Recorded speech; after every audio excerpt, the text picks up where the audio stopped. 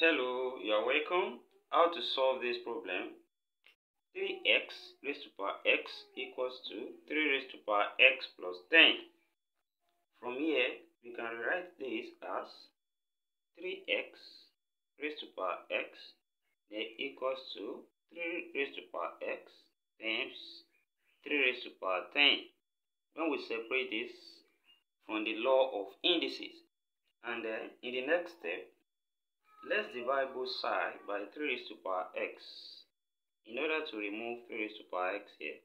So we divide both sides by 3 raised to power x, and then 3 raised to power x cancel 3 raised to power x here. And what we have left now is 3x raised to power x over 3 raised to power x, which is equals to 3 raised to power 10. And also in the next step, let's remove this 3 on this side and we divide both sides by 3. So divide both sides by 3 so that 3 will cancel 3 here.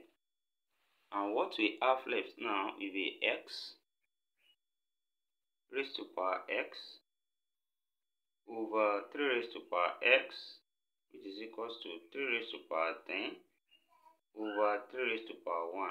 3 is still 3 raised to power 1.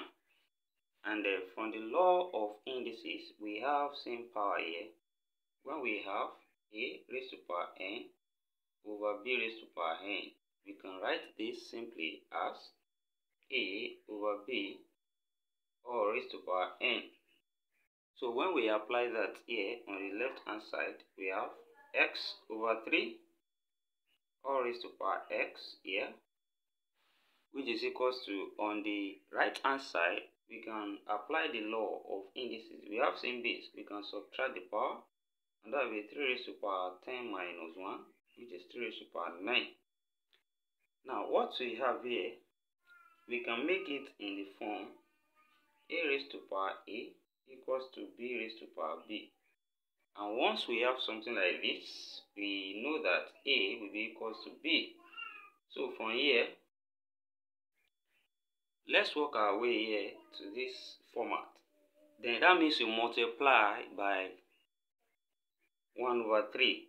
We multiply both sides, the power with 1 over 3, so that we have x over 3 here. So this becomes x over 3 raised to power x, then multiply by 1 over 3. Also on this side, we multiply by power of 1 over 3. That's 3 raised to power 9 times 1 over 3. And then what we have now becomes x over 3 to the power of x over 3 now. When these two multiply, we have x over 3, then equals to, on this side, 3 goes here 1, 3 goes here, that's 3. That's 3 raised to power 3. And when we compare with what we have, in this form, we have a number raised to power same number. Also, a number raised to power same number. Then we can equate and say x over 3 is equals to 3. And this same thing as 3 over 1. When we cross multiply from here, we discover that x is equals to 3 times 3, which is 9.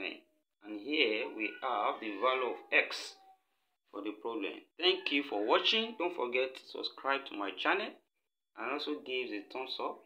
See you in the next class, and bye for now.